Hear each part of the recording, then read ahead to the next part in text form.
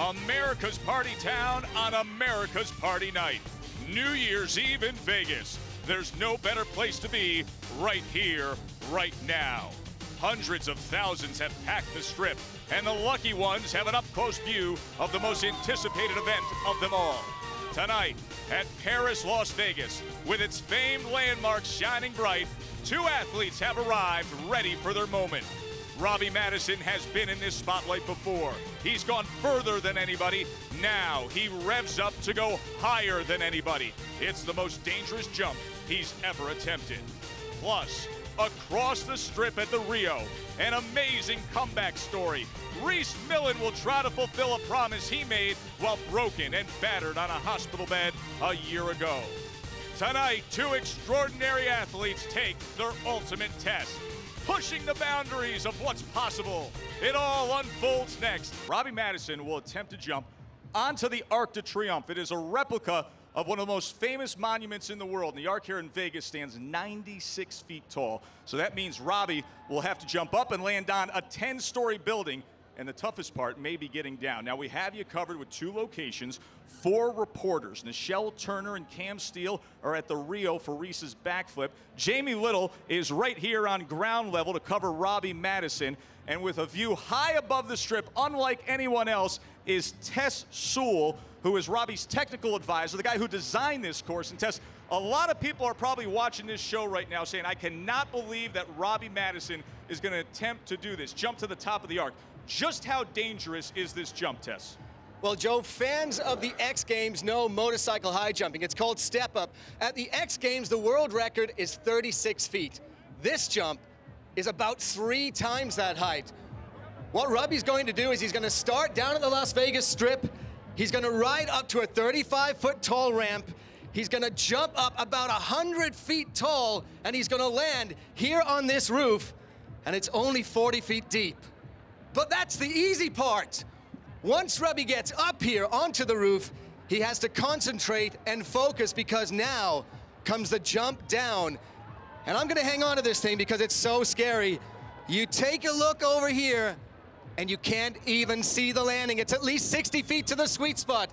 So you ask, where is the Superman who's going to attempt this feat? Well, he's 10 stories below me with our very own Jamie Little. Well, Tess, and to think that it was all Robbie Maddison's idea. He thought this up, he created it. You remember 1 year ago, he etched his name in the history books with the world watching. Robbie, why do it again? Why tempt fate again?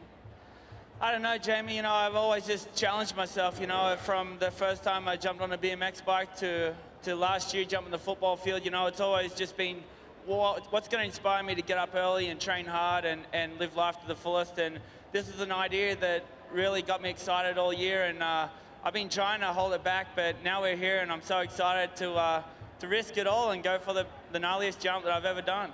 Robbie, the last 20 minutes, you're walking up here, you're smiling, you're talking to Travis Pastrana and all the other athletes that are here. Are you really feeling as calm as you seem? The calmness has definitely come over me. It's weird because last night I couldn't sleep at all. My heart was pounding through my chest, and my body definitely knows that things could go drastically wrong here, but I've been training hard, and I got all my good friends from Temecula here supporting me, some friends from Australia, so it's a special night, and I don't want to mess it up for anything. Robbie, we look at this behind us. I talked to you last night. You said this is the first time ever you have never practiced on a jump that you're going to do. How does that feel right now?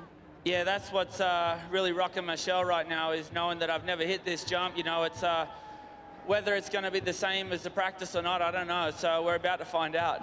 And I'm now joined by a guy who knows what these two are going through right now. Rally car racer, one of the most famous motocross athletes in the world, Travis Pastrana. Good to have you with us here tonight at Paris, Las Vegas. Hey, you've crossed over into both worlds of these athletes. Rhys's peers, those that are in that side of the sport, what do they think of what he's doing tonight? Well, no, Rhys is, one of the world's top drivers. He's a national champion drifter. He's a top rally car driver. These guys are experienced, top-level drivers, and he's pushing the envelope. I mean, that's what Red Bull's all about, coming out here and trying to do stuff that's new. Man, utmost respect for Rhys. What about considering what he went through last year?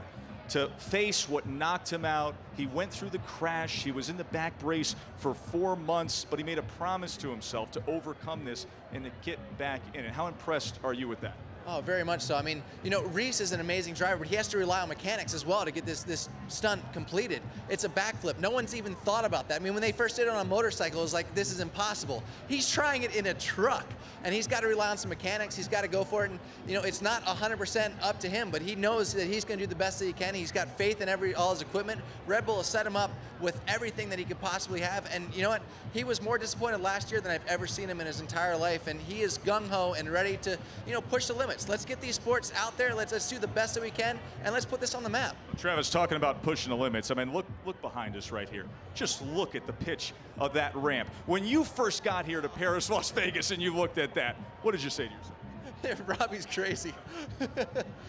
No, I mean, Matto, I mean, honestly, there's very few jumpers and riders that are both as skilled as Robbie Maddison is, and as really ballsy to be able to do such an amazing stunt. I mean, you look at the ramp's 50 feet tall. He's got to jump another 50 feet up onto, he doesn't have much landing room, and then coming down is the scariest part. I mean, if he messes up, you know, he dies, but he has the confidence, he has the ability, and, you know, he's had the training to make this work. Well, this is a wonderful opportunity tonight for both of these sports, both of these athletes, to represent athletes like you and to take a major step forward, get a lot of mainstream attention. Do you think about the impact of what they could accomplish tonight on your sport?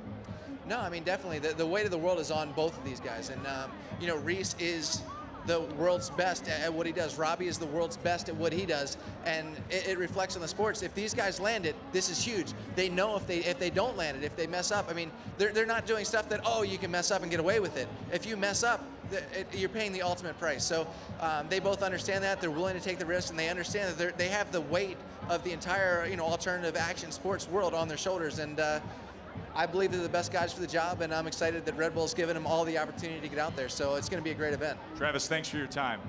Enjoy the rest of your night. Happy New Year to you. Well, some things in life are very easy to flip. Coins, pancakes, a TV channel, don't turn yours. But a 2,800-pound truck, not so easy, especially when it's upwards of 45 feet above the ground. Here's how Rhys plans to pull it off tonight.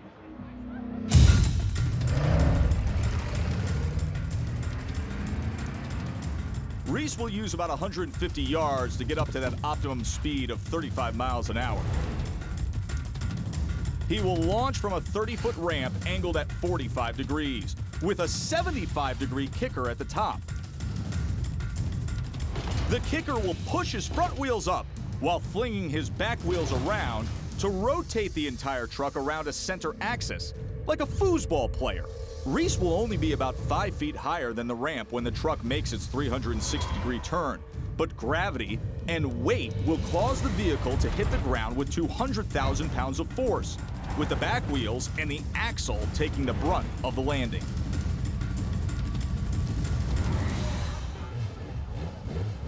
Rhys Millen against the opponent that knocked him nearly out of his profession. Well, Joe, he's backed it all the way into the starting gate. I think this is going to be it. He came by and gave me the thumbs up earlier, and that is one of the signs that he is ready to go. I feel like this is it. There it is, the thumbs up for Rhys Millen, trying to become the first to attempt a backflip in a truck.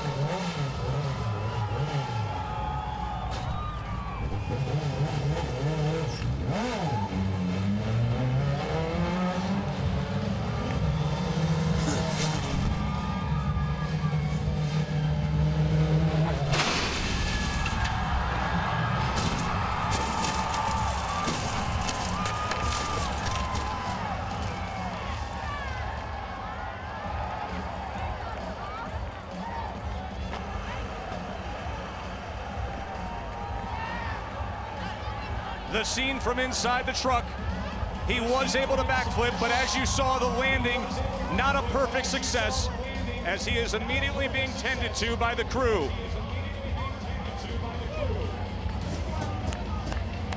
And Joe, I can tell you one thing that Rhys told me prior to the jump, before getting into the truck today.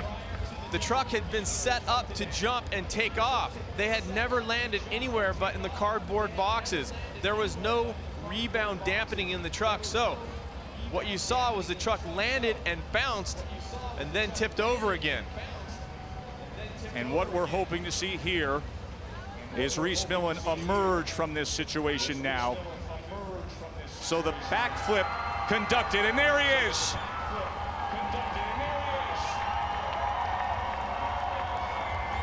He made a promise to finish what he started. But as you said, Cam, you cannot practice that. You can practice into the cardboard boxes, but the unknown was what would happen when the landing had to be stuck on the dirt and the asphalt here in Vegas. And what a relief that must be for his wife, Presley. They were married on October 25th. She was through him thick and thin last year, 4 months in a double back brace. There was concern if he could walk again, let alone ever get into the truck again. A year ago, he wasn't able to walk away from that attempt, and now he joins Nichelle. Now, I just saw you say, Rhys, what a bummer. Yeah, pretty much, you know, I don't know, it all felt good. Maybe it just felt too good to do 7 jumps in practice that were within 2 feet, no twist in the truck, no nothing. And to have that disappointment happen just then is, I just can't put it into words. We saw that, though. That flip was amazing. I mean, yeah, it's nothing. It's nothing unless you drive away. Can you explain what happened, or could you feel something different? You know, I really don't know what happened. I'd have to analyze some video. The speed looked right. The fact that it came down at the right angle, it just had twisted to what might felt the driver's side. I'm not too sure.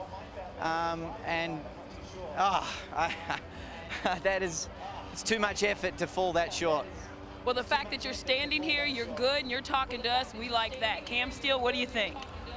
Well, I think Rhys is exactly right. It looks like he went a bit off axis, a little bit of a twist to the side as he went off, not just as he went off the top of the ramp, but when he started to come around. Let's take a look. Execution coming in. He's trying to follow the dotted line that he has on the concrete. Pops it off the top, and it looks like maybe one wheel might have hit just a little earlier. As he drops down, you can see how the off axis isn't working. 2 things are working against Rhys here. Let's take a look as he goes up and hits. Hard to tell from that angle, but it looks like you can see the truck is already twisting just a bit as it goes off the top of the ramp. Everything worked perfectly, it looks like, with the ramp. And let's take a look at the top.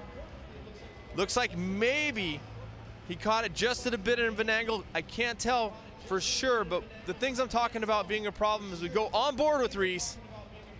The rotation looked perfect. The 2 things that he has a problem with on the landing, because the truck is not running when he lands. It's a carbureted truck. It stops running while he's upside down. If it was running, he might have had a chance to get on the throttle and try to drive out of it as the wheel hit. Also the rebound that we talked about, a violent hit, a violent impact, but Rhys able to climb out safely.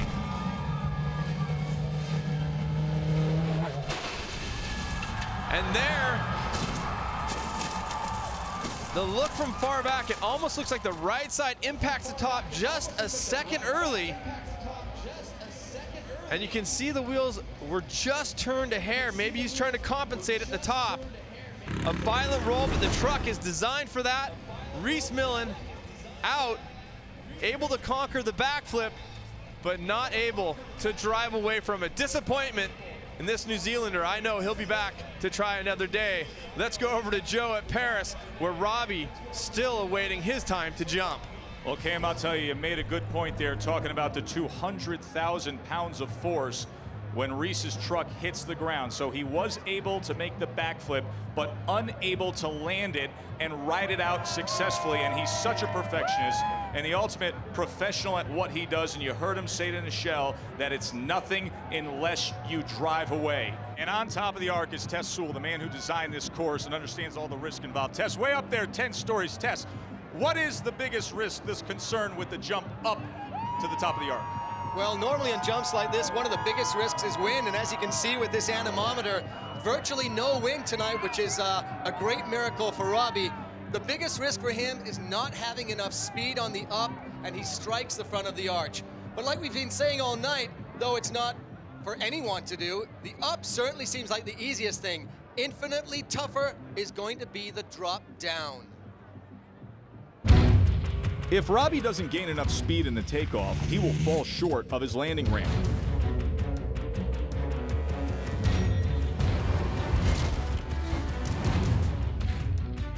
But if Robbie accelerates too much, he will overshoot the ramp and fall 10 stories down. Weight distribution is also critical. If Robbie leans too far forward, the bike will over-rotate and send him into a forward flip. If Robbie leans too much to the rear of the bike, he will under-rotate and fall backwards. All right, so we saw a lot of potential scenarios there. Tess, what's the one that really concerns you? What is most realistic that could happen with Robbie tonight? The biggest scare here is if Robbie doesn't have enough speed coming off. You can see this white line he's looking for on the carpet. If he drops too short, he's actually going to hit the flat deck, and that's going to cause him to pitch over the front. Remember, it's at least 60 feet down to go to the sweet spot here. And from the top of the arc, you can't even see the landing. Look at that Red Bull logo. That's the landing. It's barely visible. Robbie's jumping off blind. We are getting ready for 2009, just moments away, as we bid 2008 farewell. Matto comes to this more prepared than ever, and what I see the difference is Matto more focused and more tuned in than I've ever seen him before. What a showman as he wheelies down the entire length of the 200-foot run-up ramp, that in-run distance to the takeoff ramp that goes 35 feet high, 42 feet long. And now what we will see here is a few speed runs.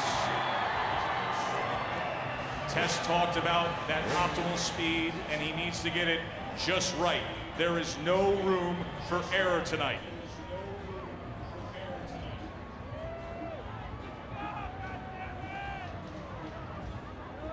The bike is a Yamaha YZ250. Weighs 220 pounds. And he's hoping to take that 220 pounds and crest it at about 108 feet up in the air to get over that lip.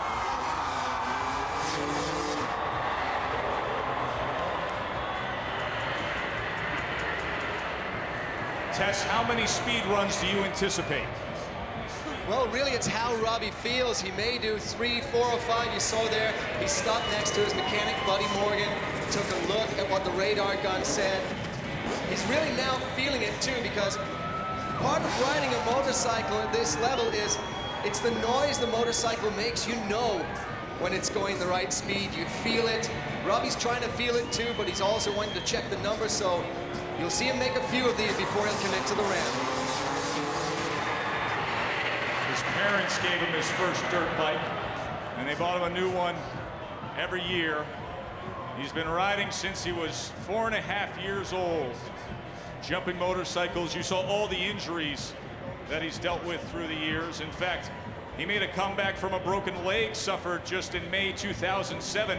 That was before that distance jump that he pulled off on last New Year's Eve. And now, Tess, we see some communication with his team. Buddy Morgan and Dane Herron. Well, Buddy looked pretty confident there. He looks happy. I mean, Buddy is the hardest working man in show business around here. He has to get that bike absolutely perfect. You have to think about the altitude. You have to think about how cold it is, because it all affects the miles an hour that bike will travel. But big smiles so far on Buddy and Dane's faces. Another speed run as Robbie is trying to get it just right. Cam, we heard from Tess in terms of the optimal speed, but what about the mental preparation at this point with these speed runs? The last minute boost of confidence of knowing you have it right. How big of a factor is that? It's a huge factor. One thing, Joe, I noticed is I saw the wheelies Robbie was riding. He actually got a nose wheelie as well. Mentally, it shows you that he's tuned in, he's feeling loose, he's feeling like he's in the zone. If he's willing to work with the motorcycle, pseudo playing around, it seems like he's more tuned in and ready to go. So if you saw him doing speed runs and he had that worried look, it would worry me, but seeing him loose and playing around, A feat that only boyish imagination could dream up, now attempted by a well-prepared man who is fully aware of its dangers. Robbie Maddison is saying, this is it. To the top of the arc, he wants to go.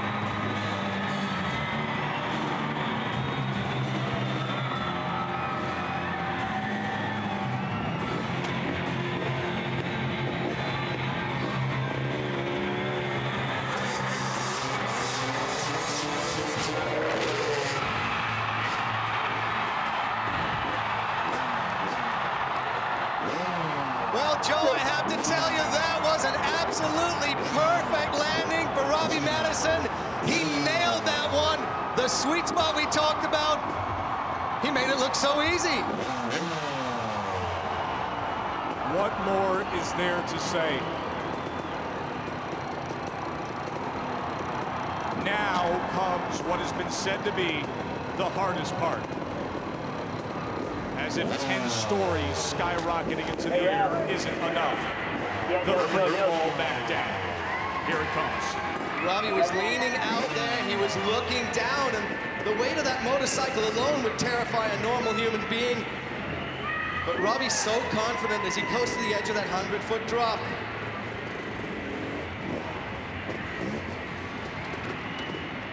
He's checking the bike is in the right gear. You can see him there, pushing up and down on the shifter pedal.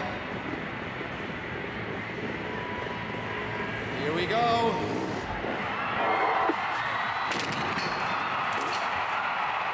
He did it! Higher than anybody has ever gone before, and successfully returns. Robbie Maddison, you are the Robbie Maddison, on his night of nights, has pulled it off.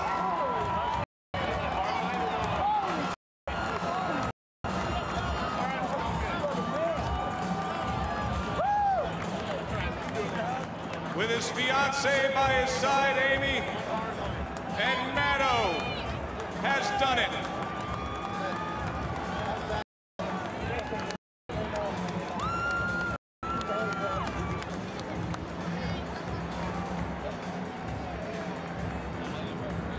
Two years in a row, New Year's Eve belongs to Robbie Maddison. Tess, that was some impact after that free fall. Joe, it was an amazing impact. He bobbled a little bit, and it looked like he was actually going to shoot towards those hydro barriers. Look at that. You can see how hard he hit there. Blood on the hand, but it doesn't matter. He made it safely back down to terra firma. I guarantee you, Robbie Maddison will not be feeling that at all later on tonight.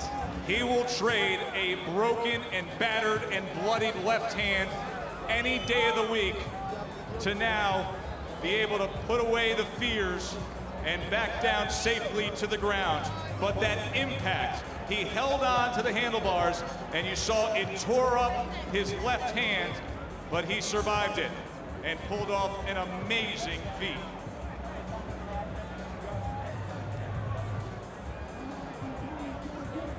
Let's check in with Jamie Little. Jamie. Tears in Robbie Maddison's eyes I've never seen before. I know there's got to be pain. That is a serious gash in his hand that clipped his brake lever there. Robbie, though, let's think about what just happened here. What does this mean for you?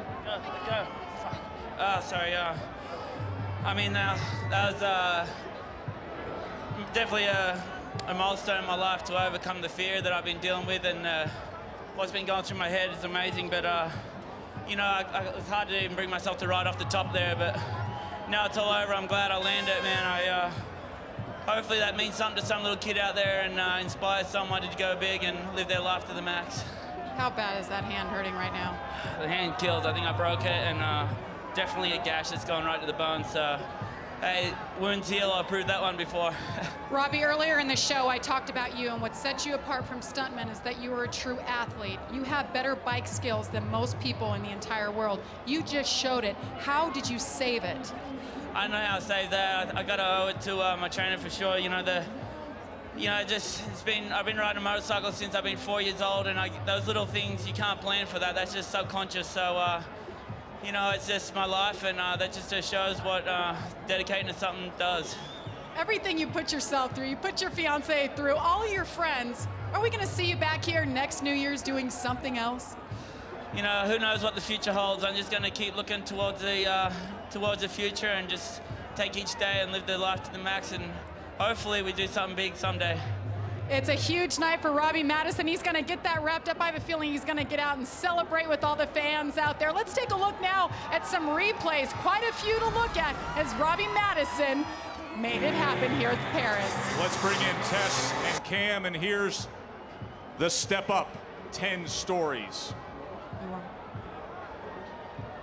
Tess, was that exactly what you guys were looking for? Picture perfect on the way up? Joe, I have to say it was absolutely amazing when he crested over the roof. We weren't looking at the monitor, just at where Robbie landed, and he nailed it. He could not have possibly landed that thing more perfectly than he did. Another look as he crests about 108 feet up, dead center on the placement there. The 200 feet of the run-up ramp.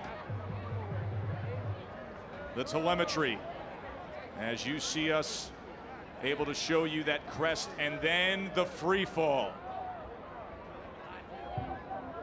Over 5 stories, well over 5 stories he went down, then to the base, 100 feet back down to the asphalt, and you saw that impact of the bike and the damage that it did to his hand, but it was able to keep control. Cam Steele, what did you think of the free fall down? Well, when he rode off the edge, of course, all of us just frightened, unbelievable. You can see as he drops off, I think he knows right away he's a little bit long, dips the back tire down to try to grab the landing as soon as he can. A little bit long as he goes off, a little too much speed, and he does a masterful job holding the bike upright, keeping it together. It would have been so easy for him to get squirrely and throw it down, but Matto, being as strong and tough, both mentally and physically, he is able to hold together, although cutting his hand up, who knows what the injury is, but I'm sure at that moment, all I could think about was keeping the bike upright. We want to show you that point of view camera from PlayStation 3 because it is a dynamic replay of this. Here it is, point of view, watch this. The free fall down.